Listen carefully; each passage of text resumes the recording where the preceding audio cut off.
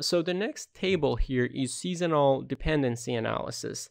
Do you want to design your system so that in the worst generation scenario, you provide electricity for all your needs in your system, or you want to design your system based on the highest irradiance month or based on basically the sunniest month of the year so that your system could have electricity for all the loads only in that month, or you want to use an annual average irradiance value for your system. The difference it makes is that if you want to design your system to meet the needs in worst case, that means the lowest radiation month, you need more number of panels required for your system. You basically want to have a reliable electricity access throughout the year, so you need to design your system in a way that in the worst solar radiation month, in the lowest month of solar radiation, your system is still running smoothly with providing electricity for all the loads. You basically don't want that your system work properly during.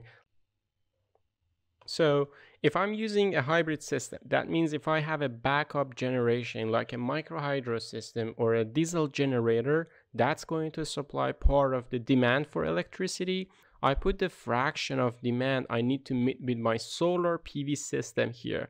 Let's say for the purpose of this example, I'm going to provide all the demand by the solar PV system. So I keep this value as 1. And then I need to pick a solar panel. Every solar panel on the spec sheets provided by manufacturer or on the label behind the panel have some standard values mentioned on them. You need to copy the values as mentioned in this label here into this table. So this is the panel I'm going to use in this example. So the next table here is seasonal dependency analysis.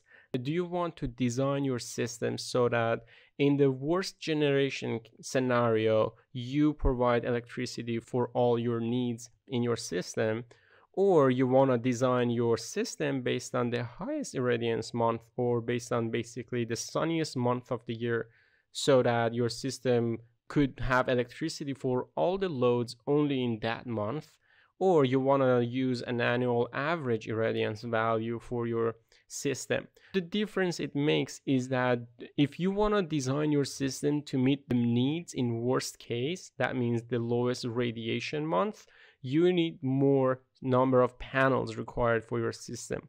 You basically want to have a reliable electricity access throughout the year, so you need to design your system in a way that in the worst solar radiation month, in the lowest month of solar radiation, your system is still running smoothly with providing electricity for all the loads. You basically don't want that your system work properly during, let's say, summer, and then during winter you can't really use a lot of equipment because the system doesn't get enough solar radiation to generate electricity.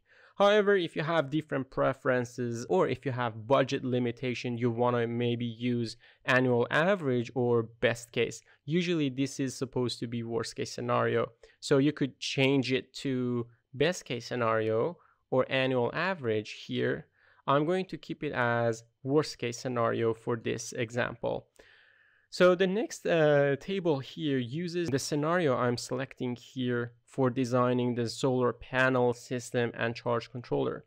The first thing we need to do in this table is to pick a charge controller. If it's going to be MPPT or PWM, I'm going to use MPPT. And let's say that I'm going to find a charge controller that has 500 amps of capacity, 500 volts of input from the solar PV system, and a minimum input voltage of 100 volts.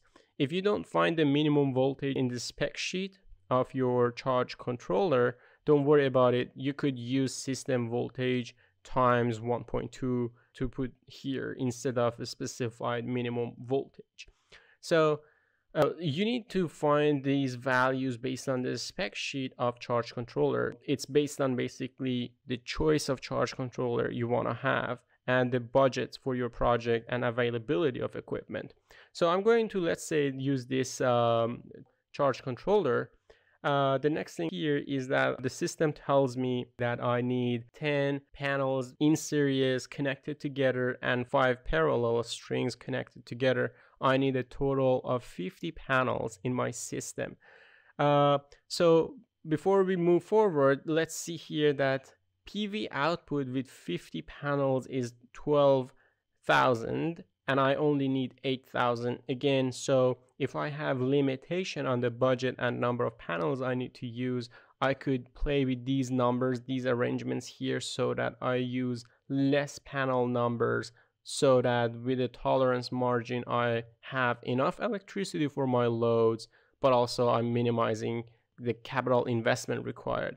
So let's say that I'm going to use, instead of 10 panels per string, I'm going to use 8. And then it reduces this. I'm going to actually, instead of 6 parallel strings, I'm going to use 5. So let's see how it changes. Yep, I think it's a good one. So instead of 50 panels, I may need only 40 panels to provide electricity in my system. With that said, when you decided how many panels you want and what arrangement of them you want in your system, you could move forward with more understanding on the charge controller. So as you see here, for this system, you only need one charge controller. But if I was about to use a different charge controller, chances are that, oh, it tells me that this charge controller is not able to provide enough output for your requirements.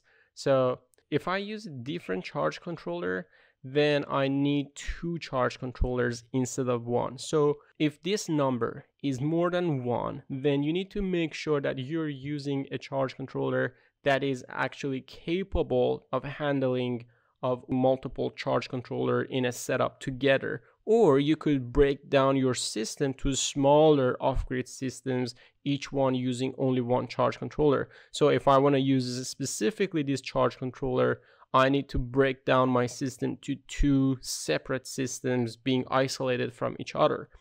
Oops, yeah, I choose a very small charge controller here and everything turned red, indicating, oh, you're not really doing a good job in designing the system. So let's keep it at 500, and the maximum C rate that charge controller is going to send to the batteries is within a range that's reasonable for the batteries. Otherwise, this cell would turn red, suggesting that I need to change this design configuration so that the batteries could handle the current receiving from the charge controller. So the next thing is that it checks if the design current, as I mentioned, is within a reasonable range for the controller, because our charge controller is rated for 500 input current, right? Maximum charge current of 500 amps. If this arrangement supplies more current for charge controller, this will turn red, indicating that your charge controller is not capable of handling the current coming from the PV system. So right now I'm at 255 of design current, but my charge controller is rated at 500, so it's reasonable. I actually could manipulate this number, and I probably could downscale this charge controller to something smaller while the system is still within the reasonable range. Now, for the purpose of this example, let's keep it like this and move to the protection tab.